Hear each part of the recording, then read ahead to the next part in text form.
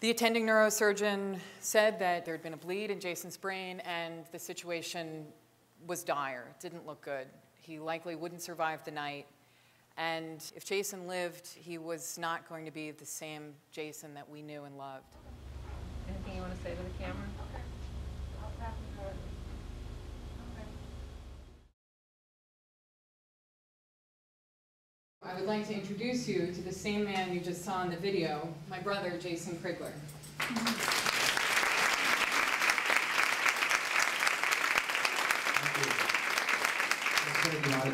I don't have any memory for a year and a half.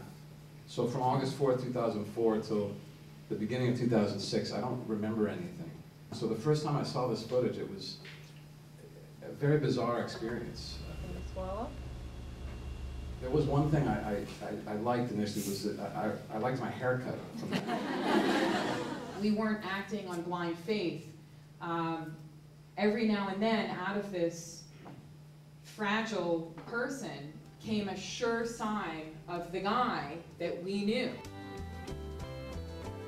I could very easily go down the road of getting angry that this happened, or getting depressed that this happened.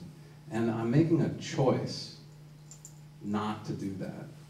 And I'm making a choice to see what happened to me as something that has led to enormous opportunity in my life to share this story and to help other people.